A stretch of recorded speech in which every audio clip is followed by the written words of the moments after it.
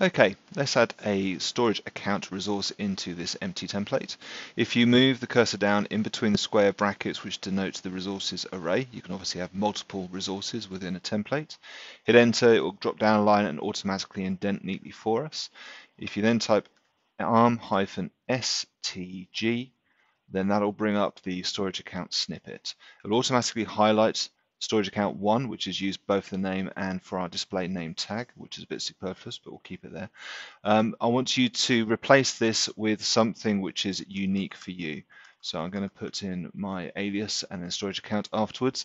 This needs to be globally unique. This forms part of the FQDN, the fully qualified domain name, which is used to access the various HTTPS endpoints for blob, for file, for table, for queue.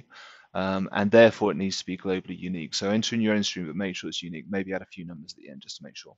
The naming convention of that can be between 3 and 24 characters, alphanumeric or lowercase. Once you're done, Control S to save.